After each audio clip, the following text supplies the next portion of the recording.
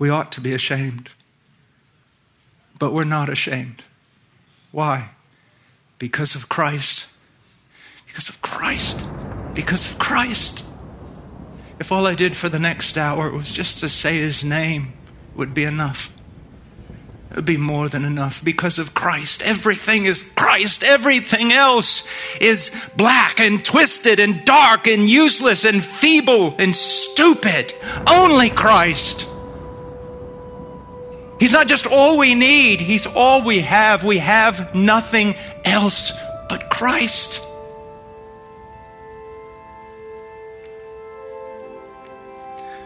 Why? Isaiah 53 bore our sin and our shame before God. All the shame, not just wrath, but all the shame that you should bear and I should bear throughout all of eternity, he bore in our place. Listen to what Spurgeon says about him. What Christ suffered by way of shame, we must remember, is a picture of what we would have suffered forever if he had not become our substitute. Oh, my soul, when you see our Lord mocked, remember that shame and everlasting contempt must otherwise have been forever and ever your portion. And think, my soul, this had been your portion, but your master bore it for you. And now you shall never be ashamed, because your master was ashamed for you. You shall not be confounded, neither shall you be put to shame, for he has taken away your reproach and borne it on his own visage. And as for your rebuke, the rebuke that belongs to you from God, it has entered into his own heart, and he has taken it away forever. It shall never be brought to your remembrance. Jesus Christ shed his blood for sinners. This is not a competition in the ministry to see who gets in the inner circle in heaven. If you're in Christ, he is the inner circle. He is the inner circle. A parallel passage, 1 Corinthians 15, 56, 57. The sting of death is sin, and the power of sin is the law. But thanks be to God who gives us the victory, once again, through our Lord Jesus Christ. The only thing you and I ever contributed to our salvation was our sin. He did it all. He's the captain of our salvation. So let us trust in Christ alone and not be ashamed.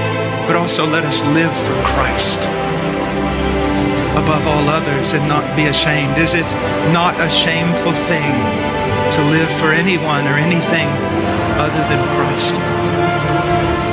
To set any person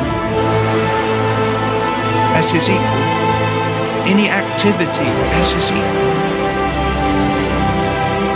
My love goes up, my love goes down. But the love of Christ for me is constant. It is constant. Do you see that?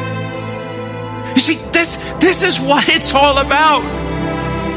I am known throughout the world as someone who preaches on sin, who preaches hard, who preaches righteousness. One time a reporter came up to me, he was so furious. He goes, "Why do you keep talking about sin?" I said, "Because I want you to see the love of Christ. And this is the only way. This is the dark tunnel through which you must pass to truly understand."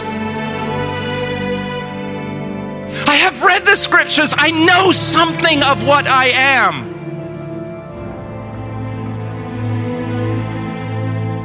And in light of that dark cloud, peering over it and above it, through it and around it, is the love of Christ. The greatest service you can do for your church, the greatest service you could possibly ever do for your congregation, is teach them how much God loves them in Christ. That's what strengthens us. Oh, the power of the love of God. It will make the weakest man be willing to walk through the most hellish land preaching the gospel with a near certain death sentence on his head.